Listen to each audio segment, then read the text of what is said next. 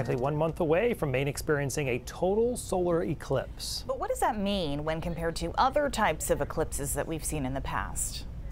April's event is just one of 4 types of solar eclipses. Let's break it down. First up, we'll talk about the eclipse in 1 month called a total solar eclipse. It occurs when the moon completely blocks the face of the sun by passing between it and Earth.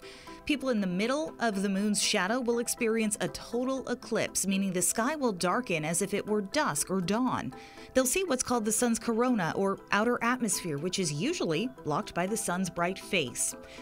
Next up is the annular solar eclipse. This is what a lot of people saw back in October. The annular eclipse happens when the moon passes between the sun and Earth, but this time it's at its furthest point from Earth. That means it doesn't completely cover the sun, but creates a dark disk surrounded by what looks like a ring. You need to keep your eclipse glasses on to enjoy this type of eclipse. Depending on where you are, you may experience a partial solar eclipse. This happens during both a solar and annular eclipse when you're outside of the area covered by the moon. You'll see part of the sun covered, giving it a crescent shape.